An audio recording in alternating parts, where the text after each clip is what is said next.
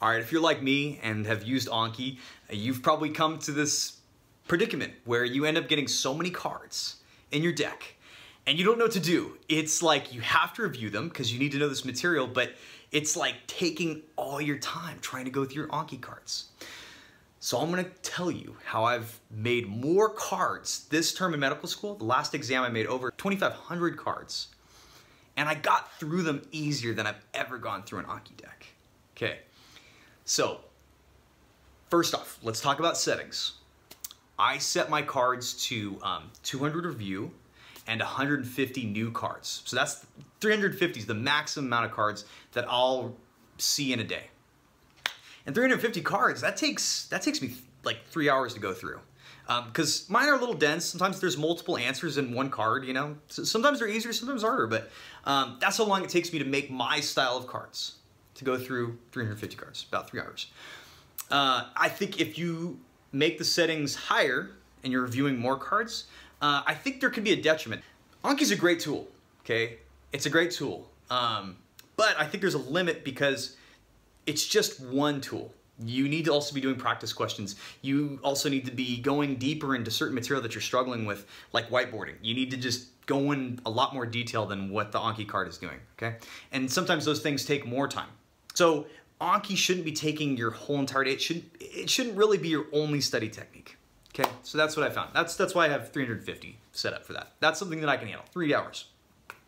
All right, now say it's the first day of class or the weekend after an exam, and you need to start making cards for the new material.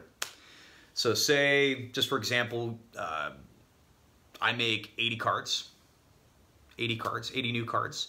My goal then for that day, I've made 80 cards in the day. My goal is by the end of the day, I need to have reviewed all 80 cards before I fall asleep. Okay, so any new card I make in that day must be reviewed one more time. So there's a lot of benefits to this. So sometimes they're easy. You'll get through them super fast. I mean, sometimes it takes like 15 minutes to go through 80 new cards. So that's one benefit. The other benefit is that you're getting your brain used to seeing that material one more time, okay? So you've learned it from lecture, but you get one more shot to like, just get it before you see it in 4 more days. So I have my setting, how often I'll see the easy cards, 4 days, okay? So one more shot. I noticed that like, if you can get it in that same day, it like solidifies what you've learned. And then the next time you see that card, it's not nearly as bad because you've kind of like made a stronger foundation from the beginning. Okay, so that's the first part. The second part is, you know, as you start accumulating cards, you need to get through every single one. You got to get through them anytime you can. The goal should be to just get through every single card. Okay, set little blocks. Say like at 3 p.m. for 1 hour, you need to get through as many as you can. Or some goal like, you know, my pace usually, I try to get through at least 150 cards, somewhere around there, in around an hour, you know, something like that, maybe an hour and a half.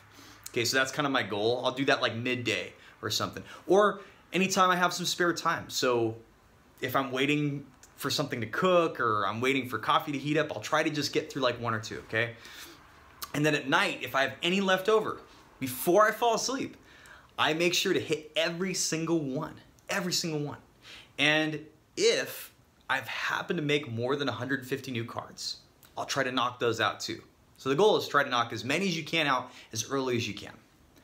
This will help you in the long run because as you start accruing cards, you're gonna have more and more to review, okay? And if you miss days of doing cards or reviewing them or making them, you're gonna get these gaps where you'll get really easy sections and then you're gonna get a ton of cards in a very short period of time, especially when, like say if you try to play catch up in your material. So this is more like a test like study techniques and how to like do well in school in general is that you need to be doing work every day.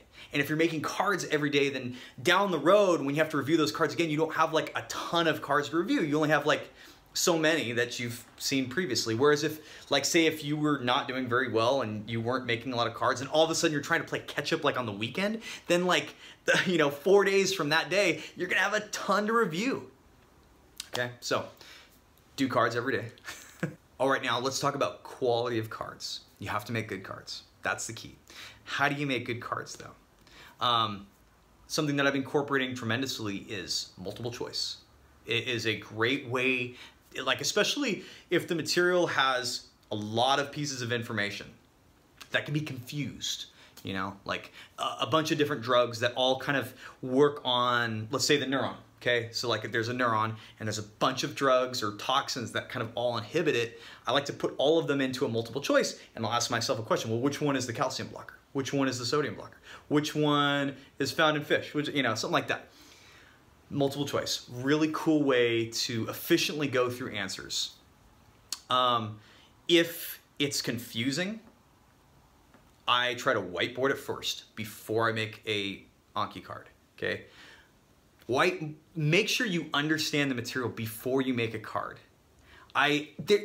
This term, rarely will I make a card of something that I don't really understand, because then it's confusing when you try to review it, and then it's kind of a crap card because you may have something incorrect on it.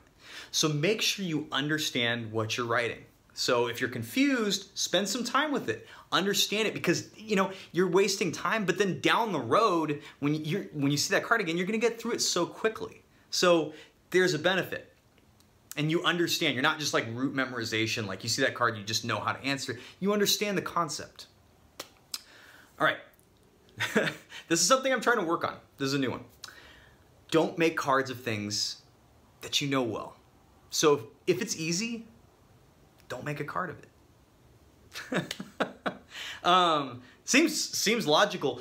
In medical school, there's a lot of fine details. There's a lot of fine details that you need to know, because occasionally you will be tested on it. If any of those pieces of information are intuitive or they make sense, I try not to make a card of it. I try not to make a card of everything. Avoid making cards of things that are just like little piece of information that you're probably not going to be tested on. You know, if you got a lecture slide and they've asked, like, it's dense, there's tons of things, you know, pay attention to what the important points are and try to synthesize that information into like just key points, okay? Because there's a lot of key points that you have to understand. And if you're focusing in on these little minute details, which I did, you sometimes miss the big pictures. This is just medical school in general. Like, you have a ton of information, focus, make sure you have to focus on the little parts, but make sure you understand the big parts too. And that goes for making cards, making Anki cards. Focus in on, you know, what's the whole point of that slide?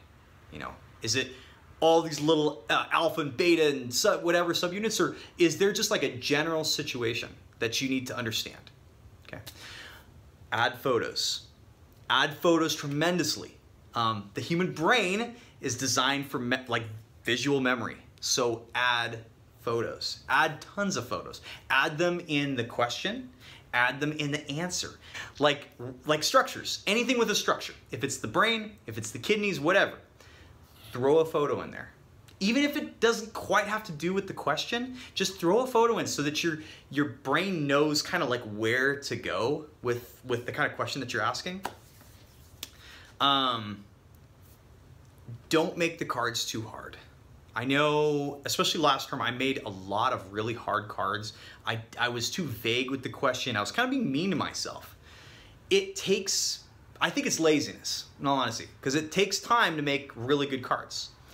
But if you take that time, you'll get through them faster. So that's another point. Take the time, make sure you understand the material, synthesize it, and ask yourself a very direct question that's not vague. You know, maybe set the whole question up more like a prompt of like a question that you'll see on an exam. You know, like person comes into a clinic, they have this symptom, this symptom, this symptom. They've had this for food. So you're thinking like some toxin or something that they've consumed, or heart disease or something like that. That is a really good way to save time in the future. Okay, because the review time is really where you're spending a lot of the hours. And if you spend the time early to make good quality cards, then down the line, it's just a piece of cake. Okay, that's my rant on how to get through Anki cards faster. It's just work too, sometimes just work. You have to just get through a lot of cards, and you have to have that determination to do it every single day. You can't take a day off. That's not how Anki works. You have to do it every single day. You have to do the maximum cards that you've set that limit every single day. Okay, so I wish you all the best of luck. I hope you guys kick some booty in medical school. All right.